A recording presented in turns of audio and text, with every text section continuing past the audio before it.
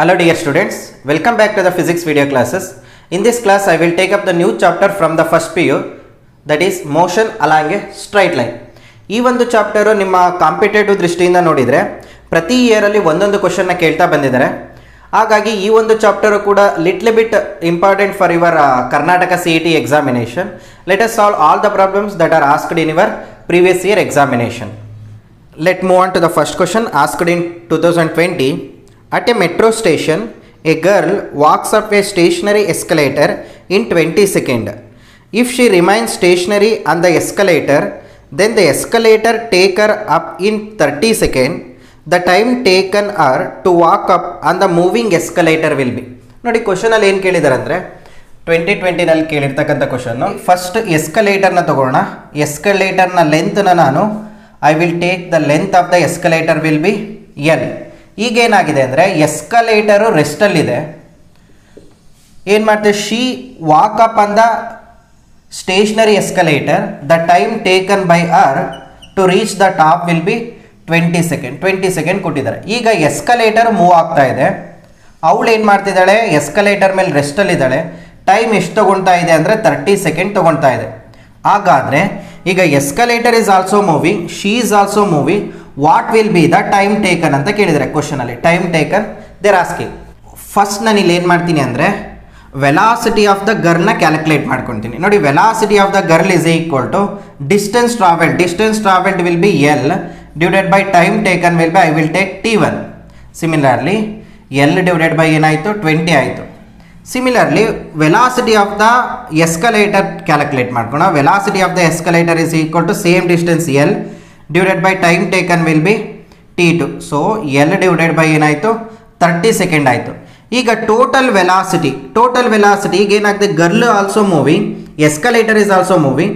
Total velocity is equal to velocity of the girl plus velocity of the escalator. ಈಗ ಎಷ್ಟು time ತೊಗೊಳುತ್ತೆ ಅನ್ನೋದನ್ನ calculate ಮಾಡಿ. So velocity is nothing but distance travel divided by time taken T, that is equal to VG calculate ಮಾಡಿದ್ದೀವಿ. L divided by 20 plus L divided by 30. We can get LL get cancel ಆಗುತ್ತಲ್ವಾ. 1 divided by T is equal to 1 divided by 20 plus 1 divided by 30. Calculate ಮಾಡಿದರೆ 1 divided by T ಗೆ ಇರಲಿ, LCM ತಗೊಂಡಾಗ 20 into 30, so that 30 plus 20, so 50 divided by 20 into 30. 0 0 get cancel out. Therefore T is equal to 20 into 3 divided by 5. 5 ones are 5 fours. So time taken will be 12 seconds. This is the answer for the given question. ನೋಡಿ, ಇದನ್ನ direct ಬೇಕಾದರೆ calculate ಮಾಡ್ಬೋದು. We can use the formula T is equal to T1 T2 divided by T1 plus T2. ಇದನ್ನು use ಮಾಡಿಕೊಂಡು ಕೂಡ ನೀವು direct ಆಗಿ ಈ ಪ್ರಾಬ್ಲಮ್ನ ಸಾಲ್ವ್ ಮಾಡ್ಬೋದು. We move on to the next question asked ಇನ್ 2019. ಈ ಒಂದು ಕ್ವಶನ್ ಅಲ್ಲಿ velocity versus position graph they are given. ಹಾಗಾದರೆ ಅದಕ್ಕೆ ಕರೆಸ್ಪಾಂಡಿಂಗ್ ಆಗಿರ್ತಕ್ಕಂಥ ಆಕ್ಸಿಲರೇಷನ್ ವರ್ಸಸ್ ಪೊಸಿಷನ್ ಗ್ರಾಫು ಯಾವುದು ಅಂತ ಕೇಳಿದ್ದಾರೆ. ನೋಡಿ, ಈ ಒಂದು ಕ್ವಶನ್ ಅಲ್ಲಿ ಇರ್ತಕ್ಕಂಥ graph it is a straight line equation. Straight line equation graph ಹೇಗಿರುತ್ತೆ ಅಂದರೆ the equation of the straight line is y is equal to mx plus c. This is the equation of the straight line. ಇಲ್ಲಿ m ಅನ್ನೋದು ಸ್ಲೋಪ್ನ indicate ಮಾಡುತ್ತೆ, c ಅನ್ನೋದು y ನ intercept indicate ಮಾಡುತ್ತೆ. For example, ನಾವು ಈ ರೀತಿ ಗ್ರಾಫ್ನ ಪ್ಲಾಟ್ ಮಾಡಿದರೆ if the graph is passing through origin, this is y Axis, this is x Axis. ಈ ಒಂದು ಈಕ್ವೇಶನ್ ಹೇಗೆ ಬರೀತೀವಿ ಅಂದರೆ y is equal to mx ಅಂತ ಬರೀತೀವಿ. ಇಲ್ಲಿ ಸಿ ಆರಿಜಿನ್ ಇಂದ ಏನಾದರೂ ಗ್ರಾಫು ಪಾಸ್ ಆಗ್ತಾ ಇದೆ ಅಂದಾಗ ಈ ಸಿ ನ ವ್ಯಾಲ್ಯೂ ಏನಾಗಿರುತ್ತೆ, 0 ಆಗಿರುತ್ತೆ. So this is the graph, that is the straight line graph in which the line passing through the origin. ಇದು one type of graph. For example, y is equal to mx minus C ಅಂದರೆ negative intercept ಇರ್ತಕ್ಕಂಥ graph ಹೇಗೆ ಬರೆಯೋದು ಅಂದರೆ ನೋಡಿ, ಈ ರೀತಿ ಗ್ರಾಫ್ನ ಬರೀತೀವಿ. y intercept ಏನಾಗಿರಬೇಕು, ಇದು c is nothing but y intercept, ಅದು ನೆಗೆಟಿವ್ ಆಗಿರಬೇಕು. ನೋಡಿ, this is the negative intercept. ಇಲ್ಲಿ ನೋಡಿ, ಇದು ನೆಗೆಟಿವ್ ಇಂಟರ್ಸೆಪ್ಟ್ ಆಗಿರುತ್ತೆ. This is the graph y versus x with negative intercept. Similarly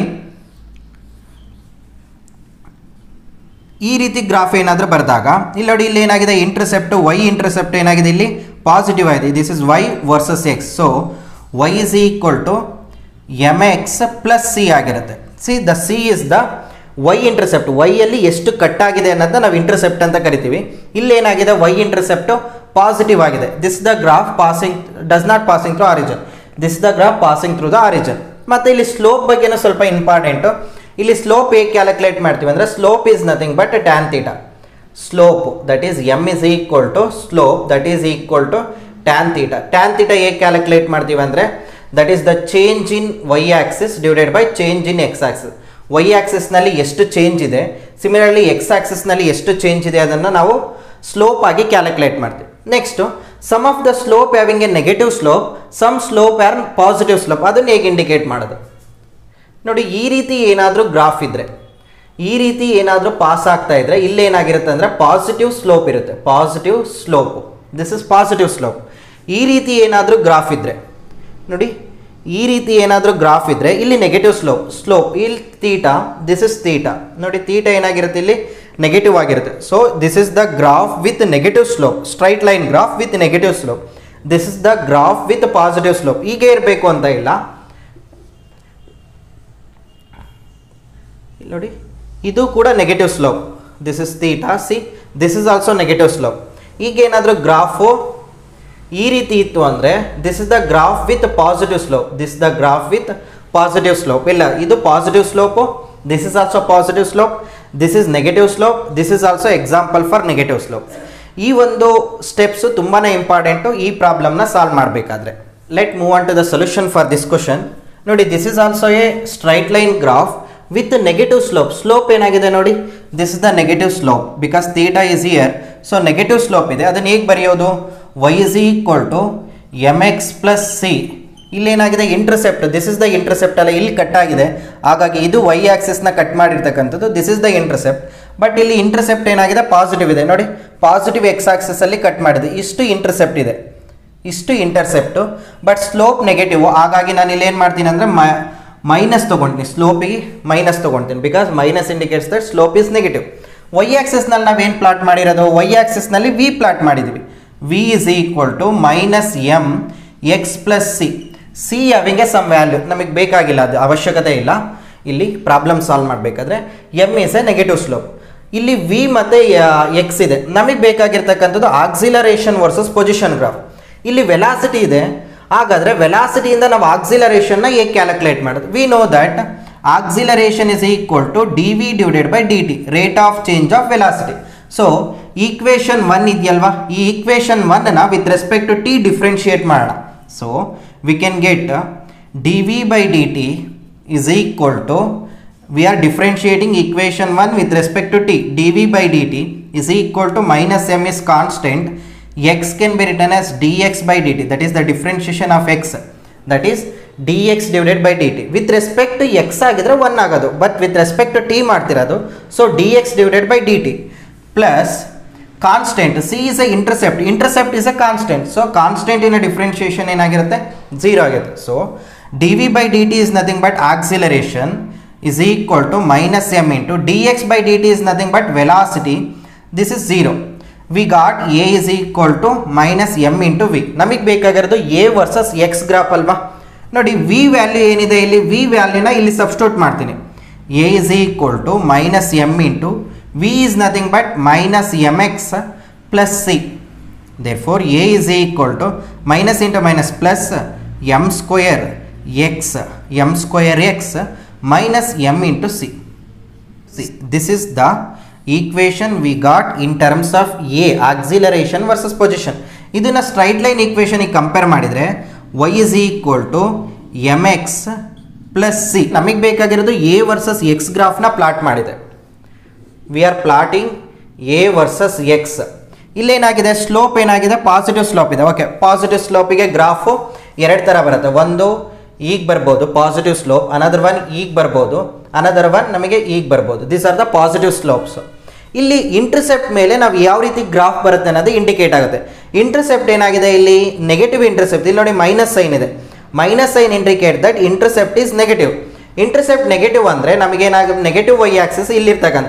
so ಇಲ್ಲಿಂದ ಬರಬೇಕು. ಸ್ಲೋಪ್ ಏನಾಗಿದೆ ಇಲ್ಲಿ? ಪಾಸಿಟಿವ್ ಇದೆ. ನೋಡಿ ಇಲ್ಲಿ ನೆಗೆಟಿವ್ ಇದೆ, ಹಾಗಾಗಿ ಮೈನಸ್ ಸೈನ್. ಇಲ್ಲಿ ಪಾಸಿಟಿವ್ ಬಂದಿದೆ ನಮಗೆ. ಪಾಸಿಟಿವ್ ಅಂದರೆ ಸ್ಲೋಪ್ ಪಾಸಿಟಿವ್. ಪಾಸಿಟಿವ್ ಸ್ಲೋಪ್ನ ಹೇಗೆ ಬರೀತೀವಿ ನಾವು? This is the positive slope, ಹೌದಲ್ವಾ? ಇಲ್ಲಿ ಬರೆಯೋಕ್ಕೆ ಬರಲ್ಲ, ಯಾಕಂದರೆ ಇಂಟರ್ಸೆಪ್ಟ್ ಏನಾಗಿದೆ ಇಲ್ಲಿ? ನೆಗೆಟಿವ್ ಇದೆ. So negative intercept, this value is equal to M into C. This is the negative intercept with the positive slope. This is the graph versus acceleration versus position. So velocity ಮತ್ತು position ಗ್ರಾಫಿಗೆ corresponding ಆಗಿರ್ತಕ್ಕಂಥ acceleration versus position graph, that is the option A.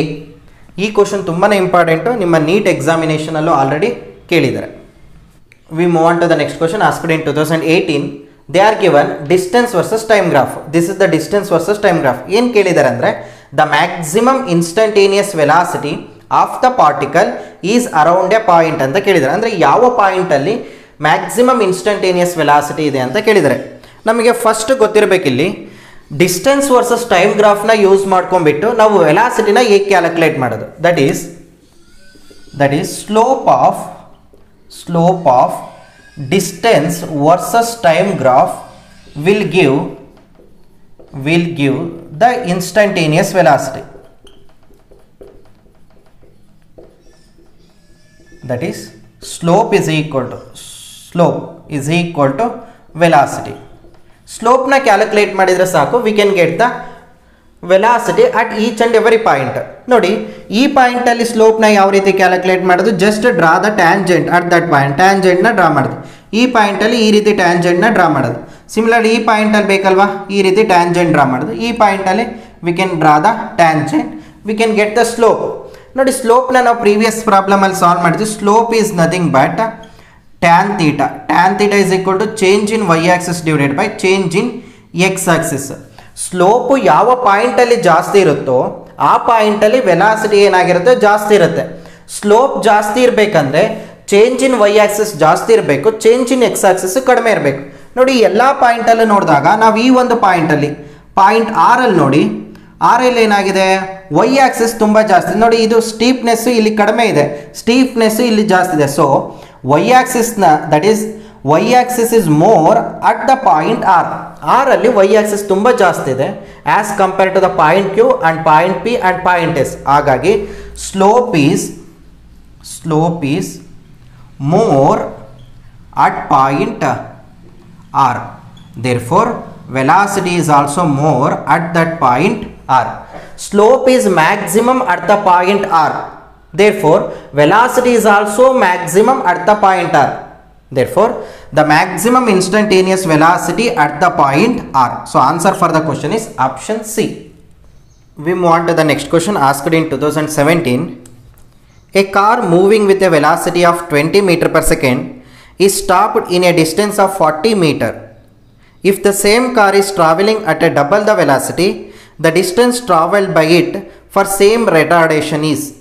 They are given 4 options. ನೋಡಿ ಏನು ಕೇಳಿದ್ದಾರೆ ಅಂದರೆ ಈ ಕ್ವಶನಲ್ಲಿ, question number 2017 ಅಲ್ಲಿ ಕೇಳಿರ್ತಕ್ಕಂಥದ್ದು.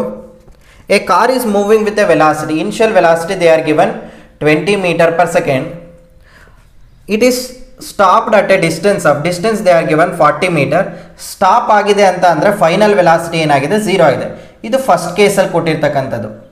Second ಕೇಸಲ್ಲಿ ಏನಾಗ್ತಿದ್ದಾರೆ ಅಂದರೆ initial velocity in the second case is double in the case of first case. So 20 into 2, so 40 meter per second ಕೊಟ್ಟಿದ್ದಾರೆ. ಹಾಗಾದರೆ ಫಸ್ಟ್ ಕೇಸಲ್ಲಿ ಇರ್ತಕ್ಕಂತಹ ರೆಟಾರ್ಡೇಷನ್ಗೆ ಇದು ಎಷ್ಟು ಡಿಸ್ಟೆನ್ಸ್ನ ಟ್ರಾವೆಲ್ ಮಾಡುತ್ತೆ ಅಂತ ಕೇಳಿದ್ರೆ, I will take that distance as S1.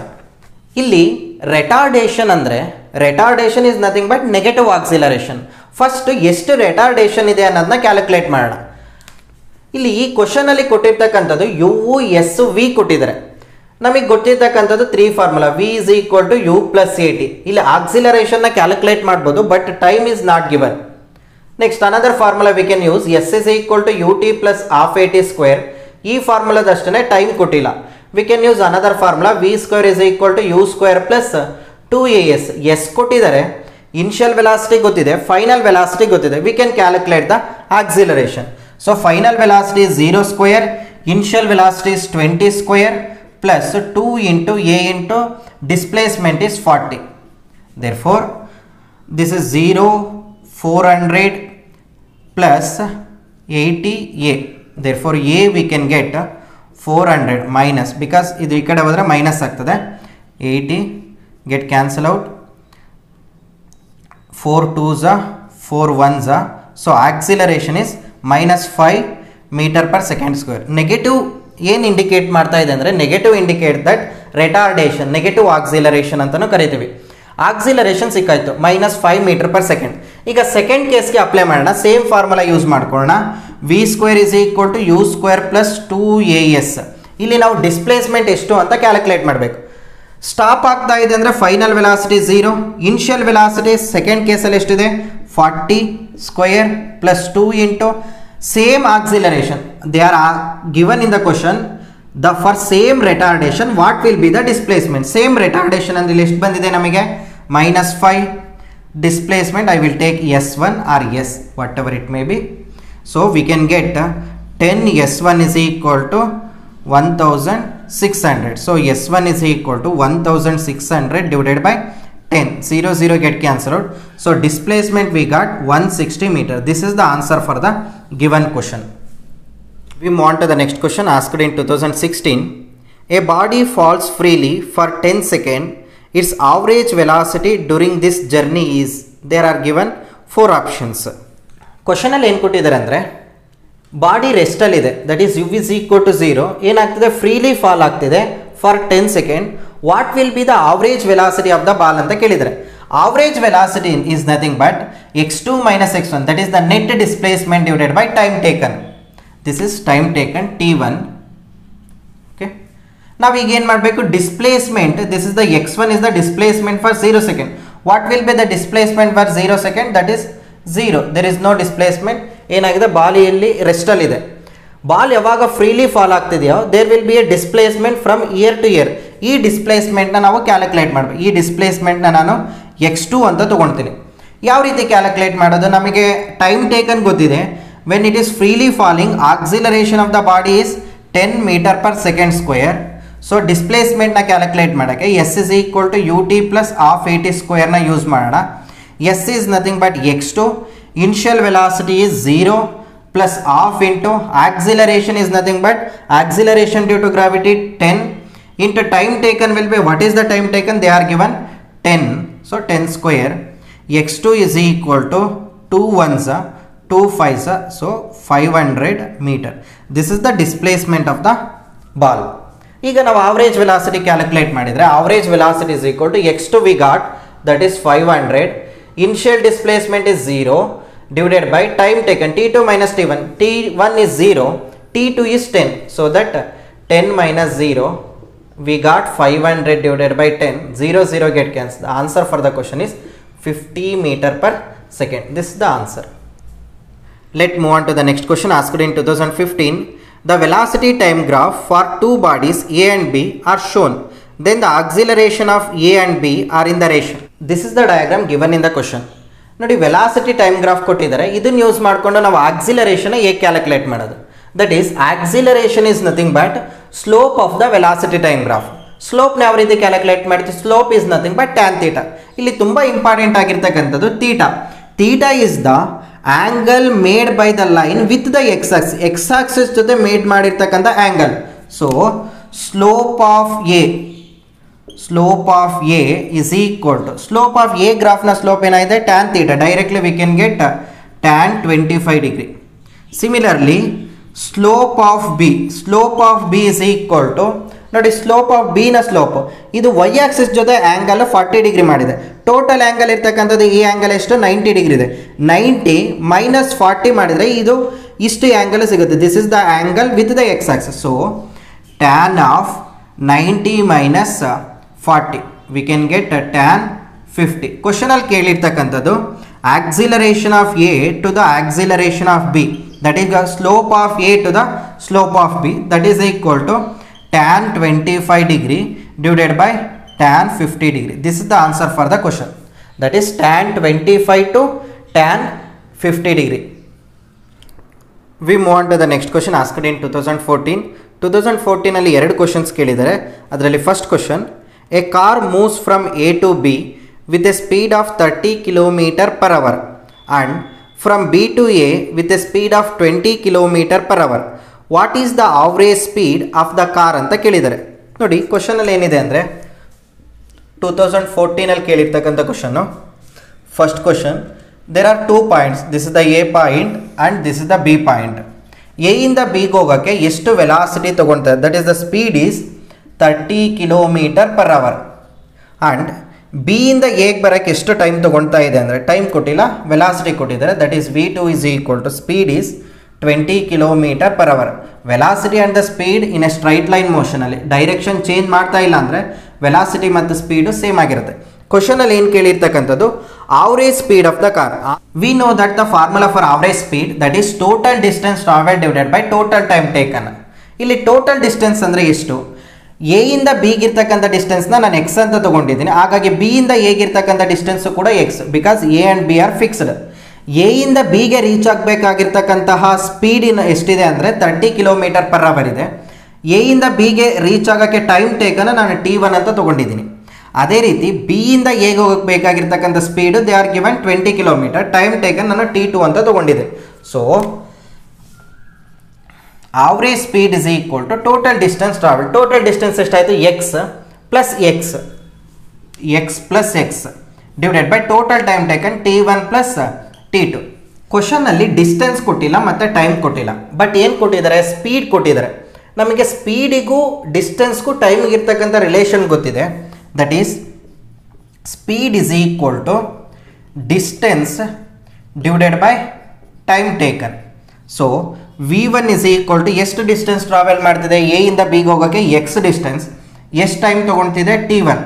So that T1 can be return as x divided by v1. Similarly, T2 can be written as x divided by v2. We can get average speed is equal to x plus x is 2x divided by T1 ಅಂದರೆ x divided by v1 plus T2 ಅಂದರೆ x divided by v2. LCM ತಗೊಂಡ್ರೆ 2x, x is common, 1 divided by v1 plus 1 divided by v2. Therefore x get cancelled, here 2. ನೋಡಿ ಇಲ್ಲಿ v1 v2 is the LCM, therefore 2v1 v2 divided by v1 plus v2. ಈ ಥರ ಪ್ರಾಬ್ಲಮ್ಗೆ you can use directly this formula. ಅಂದರೆ ಎರಡು point fix ಆಗಿದ್ದು ಸ್ಪೀಡ್ನ ಕೊಟ್ಬಿಟ್ಟು what will be the average ಸ್ಪೀಡ್ನ calculate ಮಾಡಿ ಅಂತ ಕೇಳಿದಾಗ ಈ ಫಾರ್ಮುಲಾನ ನೀವು ಡೈರೆಕ್ಟ್ ಯೂಸ್ ಮಾಡ್ಬೋದು. 2v1 v2 divided by v1 plus v2. ನಾವು ಡೈರೆಕ್ಟ್ ಸಬ್ಸ್ಟಿಟ್ಯೂಟ್ ಮಾಡೋಣ. Average speed is equal to 2 into v1 ಕೊಟ್ಟಿದ್ದಾರೆ. v1 ಎಷ್ಟಿದೆ? 30 km into v2 is 20 km. That is 20 plus 30 is 50. That is 30 plus 20 is 50. 0 get cancel out. 3 2 6, 6 2 12, 120 divided by 5. 5 1s, 5 2s, remaining will be 20. So that 5 4s. Average speed of the vehicle is 24 km/h. This is the answer for the given question. Next question asked in the same year 2014. A body starts from rest and moves with constant acceleration for t second. It travels a distance x1 in first half of the time and x2 in the next half of the time. Then what will be the relation between x1 and x2 ಅಂತ ಕೇಳಿದ್ದಾರೆ. ನೋಡಿ question ಅಲ್ಲಿ ಏನಿದೆ ಅಂದರೆ let us take 2 points. ಇದು A point ಅಂತ ತಗೊಳ್ಳೋಣ, ಇದು ಬಿ ಪಾಯಿಂಟು. ಸೇಮ್ ಆಕ್ಸಿಲರೇಷನ್ ಅಲ್ಲಿ ಹೋಗ್ತಾ ಇದೆ. A is constant, acceleration is constant ಅಂತ ಕೊಟ್ಟಿದ್ದಾರೆ. Initially the body start from rest. Okay, ಒಂದು x1 ಅನ್ನ distance, let take x1 distance. x1 distance travel ಮಾಡೋಕ್ಕೆ ಟೈಮ್ ಎಷ್ಟು ತೊಗೊಳ್ತಾ ಇದೆ? ಹಾಫ್ ಆಫ್ ದ ಟೈಮ್ ಅಂತ ಹೇಳ್ತಿದ್ದಾರೆ. That is t divided by 2.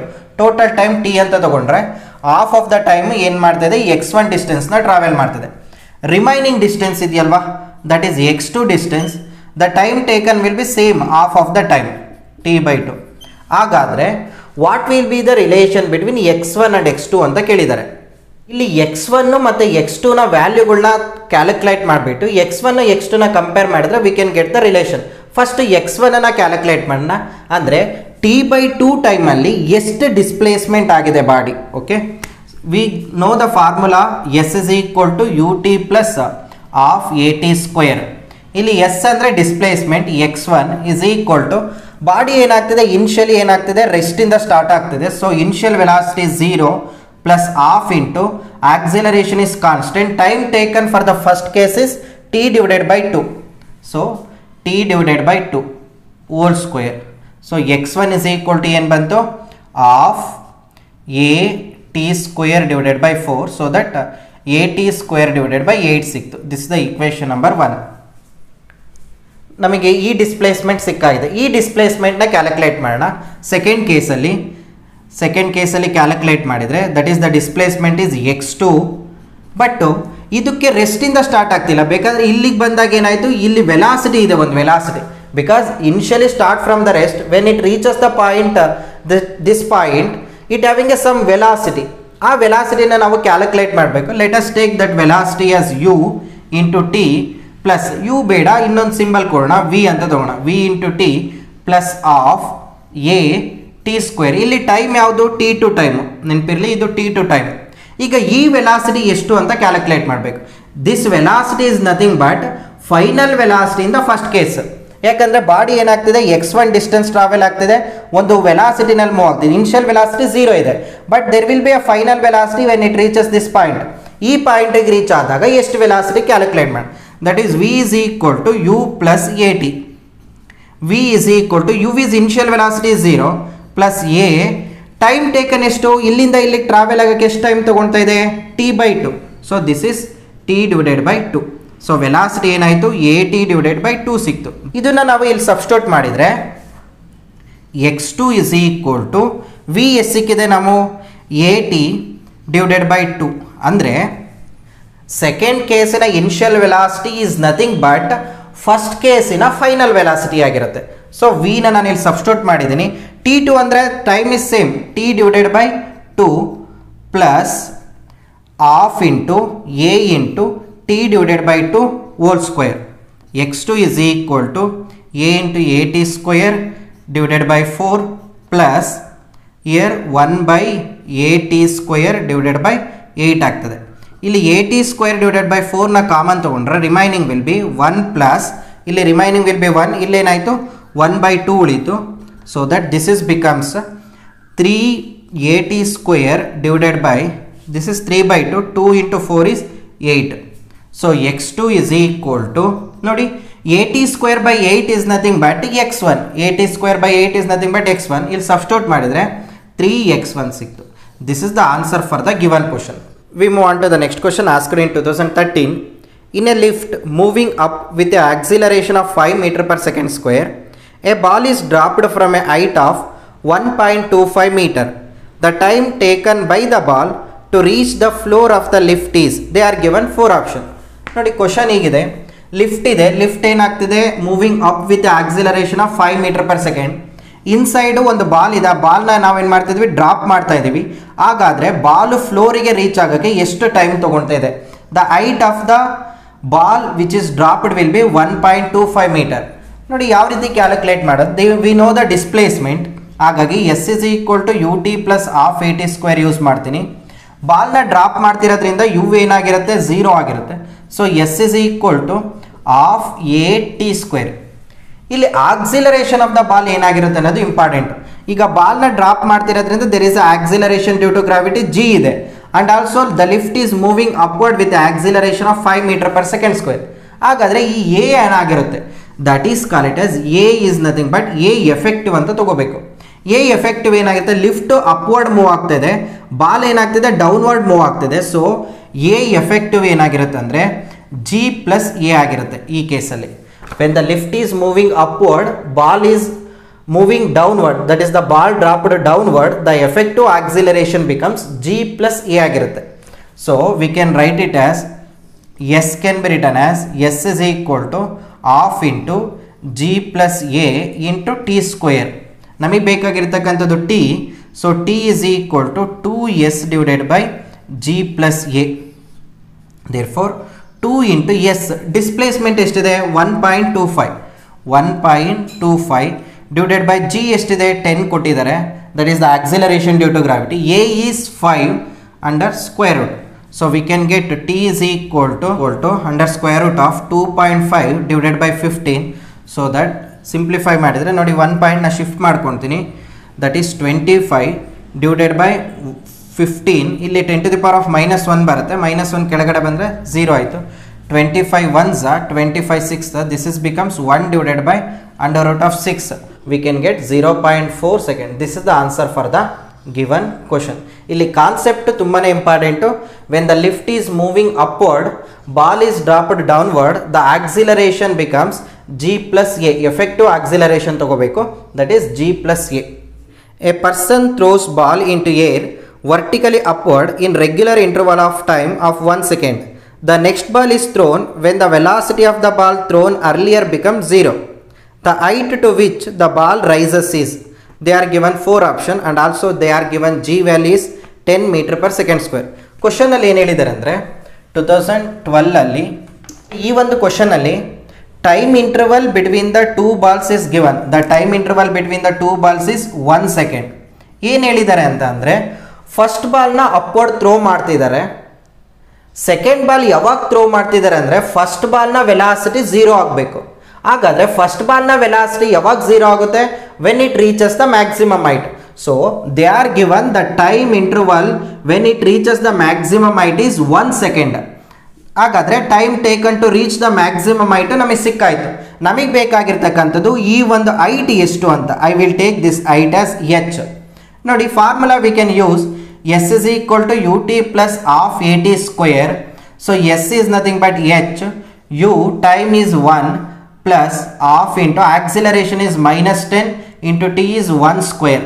But initial velocity ಗೊತ್ತಿಲ್ಲ. Initial what is the velocity we are throwing the ball, ಅದನ್ನು calculate ಮಾಡೋಕ್ಕೆ ನಾನು ಈ ಫಾರ್ಮುಲಾ ಯೂಸ್ ಮಾಡ್ಕೊಂಡು ನೀವು v is equal to u plus at. Final velocity of the first ball is 0.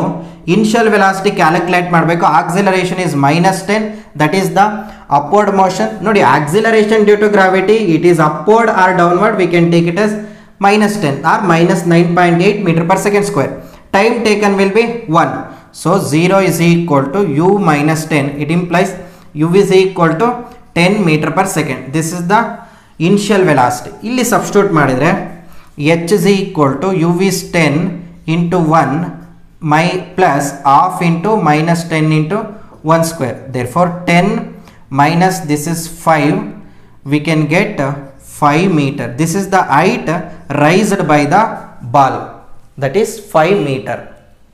Next question asked in 2011. The displacement time graphs of two moving particles makes angle 30 degree and 45 degree with the x-axis. The ratio of their velocities is, this is the graph given in the question. ಈ ಒಂದು ಗ್ರಾಫ್ನ use ಮಾಡ್ಕೊಂಡ್ಬಿಟ್ಟು ನಾವು ವೆಲಾಸಿಟಿನ ಹೇಗೆ calculate. This is the displacement versus time graph. The slope of the displacement versus time graph will give the velocity. ಹಾಗಾದ್ರೆ slope is nothing but tan theta. ಇಲ್ಲಿ ಕೇಳಿರ್ತಕ್ಕಂಥದ್ದು velocity of the first particle to the velocity of the second particle. So velocity of the first particle to the velocity of the second particle is nothing but slope of the first line to the slope of the second line.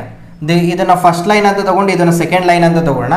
Slope of the first line is nothing but tan theta. Tan 1 first line ಎಷ್ಟು make ಮಾಡಿದೆ? 30 degree. This is 30 degree divided by tan 45 degree. Therefore tan 30 degree is nothing but 1 divided by root 3. Tan 45 degree is nothing but 1.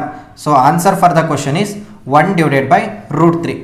If it is V2 by V1, the answer is root 3. This is the answer for the given question.